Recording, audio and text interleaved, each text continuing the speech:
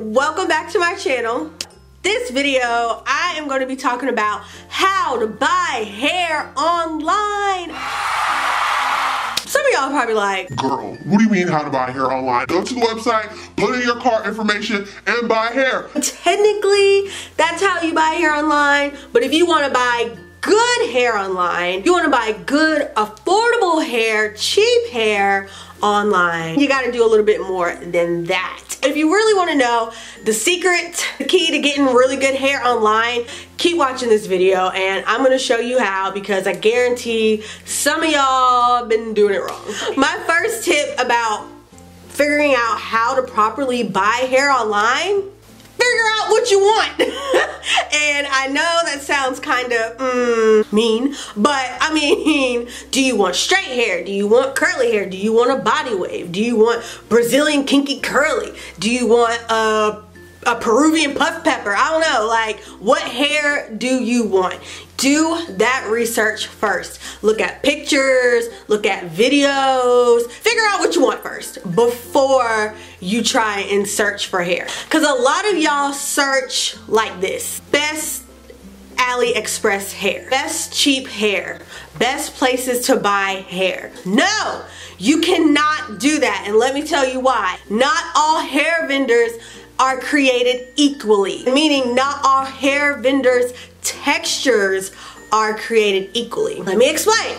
I would search per texture and look at hair reviews based on texture. Don't look at somebody's hair review where they're like, oh yeah, this is a good vendor. Good vendor for what kind of hair did you get, sis? Good vendor for straight hair. Good vendor for body wave. You know what I'm saying? Like, I need a good curly vendor. I need a good body wave vendor, and then search from there, because you'll wind up finding better results. And my second tip is, okay, so say you decided you want curly hair. This is just me personally.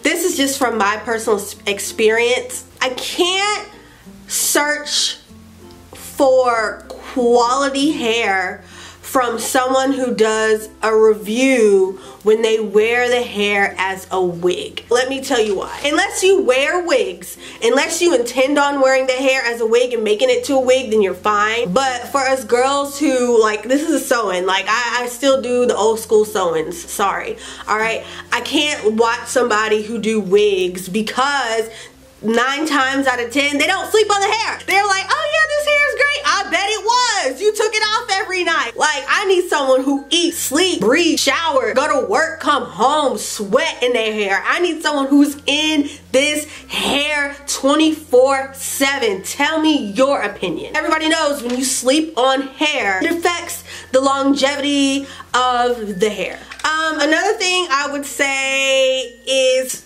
here's the great debate.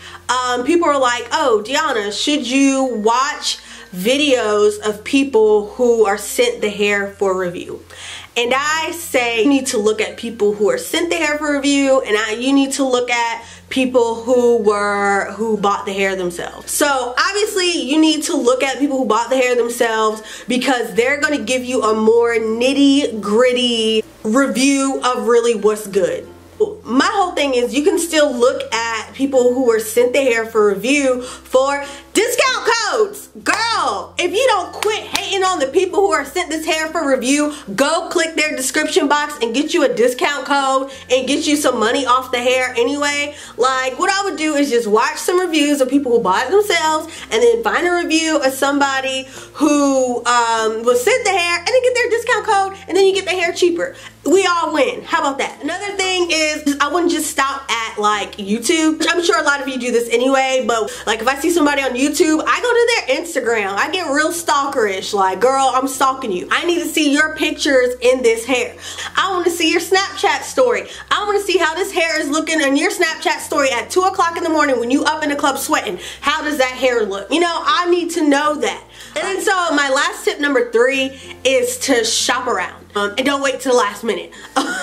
Look, no, but seriously, like if you shop around, there are hundreds and thousands and hundreds of thousands of hair vendors out there. Again, going back to the example, say you want curly hair, right? And you search best curly hair vendors, right? It's gonna be a lot of them guys. Really just do your research and really like go through each one. Combine your data after doing your research and make a critical analysis on which hair that you are going to purchase. Some of y'all are like, bruh, it's not that serious. It's just hair. But honestly, I'm with you. It's not that serious, and I'll wear hair like once or twice and then I'm in something new, right? But there are some people out there though where hair is really an investment and they don't buy hair that often. So like for you guys who don't buy bundles that often, like you really, you know, gotta do your research. Don't go off the opinion of one person and then get mad when you're sent crappy hair that you don't like. And I'm like, well, did you really research? Did you? I don't think so. And at the end of the day, buying hair period is just going to be a risk that you take because you can't see it, you can't touch it, you can't hold it, you know, it's a risk all in itself. Now there are some cases where some of y'all did y'all research and you feel like you know, received crappy hair, and I'm sorry. Sorry that happened to you, can't relate, but no, I'm just kidding. I just want to help some people out there. For people who've never bought hair before, or you know, people who just don't know too much about bundles, this is for you guys. I hope you all thought these tips or found these tips helpful in any way. If you have any more tips or any more advice that you want to share with everybody who's buying hair online and that's struggling and just want to find somebody good, leave comments down in the description, not in the description box. Leave a comment down below under the video. And if you like this video, give it a thumbs up. If you're new to this channel, hit subscribe. And I'm sorry if I yelled the entire video. I feel like I'm yelling. I don't know. I have a lot of energy right now. Excuse me. All right, you guys. Adios.